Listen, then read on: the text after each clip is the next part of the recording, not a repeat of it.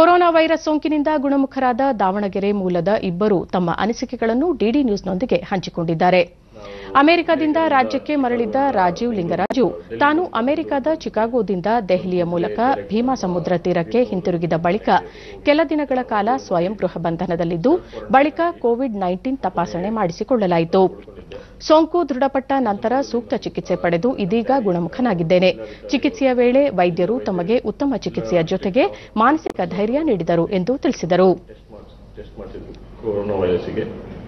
ನನ್ನ ಮೊದಲನೇ test negative ಬಂತು. ಅದಾದ್ಮೇಲೆ ನನ್ನ ಸಹೋದರಿಯ ಒಂದು ಟೆಸ್ಟ್ ಪಾಸಿಟಿವ್ ಬಂದಾದ್ಮೇಲೆ ನಂದು ಮತ್ತೆ ಇನ್ನೊಂದು ಟೈಮ್ ಟೆಸ್ಟ್ ಮಾಡಿಸಿದಾಗ ದಾವಣಗೆರೆಯಲ್ಲಿ ನಂದು ಕೋವಿಡ್-19 ಟೆಸ್ಟ್ ಪಾಸಿಟಿವ್ ಬಂತು. ಪಾಸಿಟಿವ್ ಬಂದ ಕೂಡಲೇ ನಮ್ಮ ಡ್ಯಾಡಿ ಜಿಲ್ಲಾಧಿಕಾರಿ ಅವರ ಗೈಡೆನ್ಸ್ ಮೇಲೆ ನಮ್ಮನ್ನ SS ಹಾಸ್ಪಿಟಲ್ಗೆ ಅಡ್ಮಿಟ್ ಮಾಡಿಸಿದ್ರು.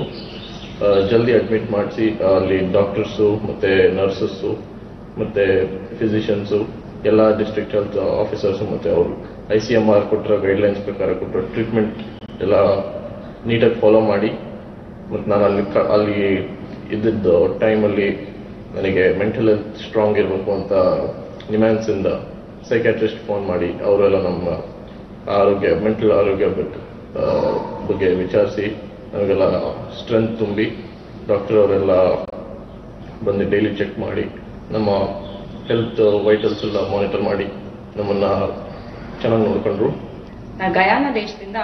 ಕೇಂದ್ರ ಮತ್ತು ರಾಜ್ಯ ಸರ್ಕಾರ ಕೊರೋನಾ ಸೋಂಕು ತಡೆಯಲು ಉತ್ತಮ ನಿರ್ಧಾರಗಳನ್ನು ಕೈಗೊಂಡಿದೆ. ಹೊರ ರಾಷ್ಟ್ರ ಮತ್ತು ರಾಜ್ಯಗಳಿಂದ ಆಗಮಿಸಿರುವ ಪ್ರತಿಯೊಬ್ಬರೂ ಸ್ವಯಂ ಪ್ರೇರಿತ ತಪಾಸಣೆಗೊಳಗಾಗಬೇಕು ಎಂದರು. ಸೋಂಕಿನಿಂದ ಗುಣಮುಖರಾದ ಅಶ್ವಿನಿ ಶ್ರೀನಿವಾಸ್ ಗಯಾನಾ ದೇಶದಿಂದ ಮಾರ್ಚ್ 20ರಂದು ಕುಟುಂಬ ಸಮೇತ ಭೀಮಾಸಮುದ್ರ ತೀರಕ್ಕೆ ಹಿಂತಿರುಗಿದ ಬಳಿಕ ಸ್ವಯಂ ಪ್ರೇರಿತವಾಗಿ ಕೊರೋನಾ ಸೋಂಕು ತಪಾಸಣೆ ಮಾಡಿಸಿಕೊಳ್ಳಲಾಯಿತು. ಈ ವೇಳೆ ತಮ್ಮಲ್ಲಿ ಸೋಂಕು ದೃಢಪಟ್ಟಿದ್ದು ದಾವಣಗೆರೆಯ SS ಆಸ್ಪತ್ರೆಯಲ್ಲಿ ಚಿಕಿತ್ಸೆ ಪಡೆದು ಗುಣಮುಖರಾಗಿದ್ದೇವೆ. ಚಿಕಿತ್ಸೆಯ ವೇಳೆ ಆಸ್ಪತ್ರೆಯ ವೈದ್ಯರು ಸೇರಿದಂತೆ ಎಲ್ಲಾ ಸಿಬ್ಬಂದಿಗೆ ತಮಗೆ ಸಹಕಾರ ನೀಡಿದ್ದಾರೆ. ನಿಮ್ಹಾನ್ಸ್ನ ವೈದ್ಯರು ಸಹ ದೂರವಾಣಿ ಕರೆ ಮೂಲಕ ಮಾನಸಿಕ ಧೈರ್ಯ ತುಂಬಿದ್ದಾರೆ ಎಂದರು. ದೇಶದ ಪ್ರತಿಯೊಬ್ಬರೂ ಸಾಮಾಜಿಕ ಅಂತರ ಕಾಯ್ದುಕೊಂಡು ಸೋಂಕು ಹರಡುವುದನ್ನು ತಡೆಯಲು ಮುಂದಾಗಬೇಕು ಎಂದು ಮನವಿ ಮಾಡಿದರು.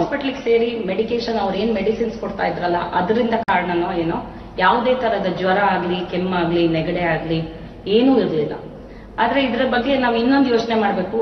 ಈ ತರ ಏನು ಸಿಂಪ್ಟಮ್ಸ್ ಇಲ್ದಲೆ ಎಷ್ಟೋ ಜನ ಮನೆಯಲ್ಲಿ ಎಲ್ಲ ಕಡೆ ಓಡಾಡ್ಕೊಂಡಿದ್ದು ಎಷ್ಟು ಜನಕ್ಕೆ ನೀವು ಹಬ್ಬಿಸ್ತಾ ಇದ್ದೀರಾ ಅಂತ. ಈ ಕಾಯಿಲೆ ಬೇಗ ಹರಡುತ್ತೆ, ಆದ್ರೆ ನಿಮ್ಗೇನು ತೊಂದರೆ ಮಾಡಲ್ಲ. ಹಂಗಾಗಿ ಹೆದರ್ಕೊಳ್ಳೋ ಅಂತ ಅವಶ್ಯಕತೆ ಇಲ್ಲ. ಇದರಲ್ಲಿ ಫಿಸಿಕಲ್ ಸ್ಟ್ರೆಂತ್ ಎಷ್ಟು ಮುಖ್ಯನೋ ಅಷ್ಟೇ ಇಂಪಾರ್ಟೆಂಟು ಕರೋನಾ ವೈರಸ್ ಜೊತೆ ಹೊಡೆದಾಡಕ್ಕೆ, ಈ ಕಾಯಿಲೆಯಿಂದ ಹೊರಗೆ ಬರಕ್ಕೆ ನಮ್ಮ ಮೆಂಟಲ್ ಸ್ಟ್ರೆಂತ್ ಕೂಡ ತುಂಬಾನೇ ಮುಖ್ಯ. ಹಾಗಾಗಿ ನಾವು ಯಾವಾಗ್ಲೂ ಕಾಮ್ ಆಗಿರ್ಬೇಕು, ಪ್ಯಾನಿಕ್ ಆಗಬಾರ್ದು.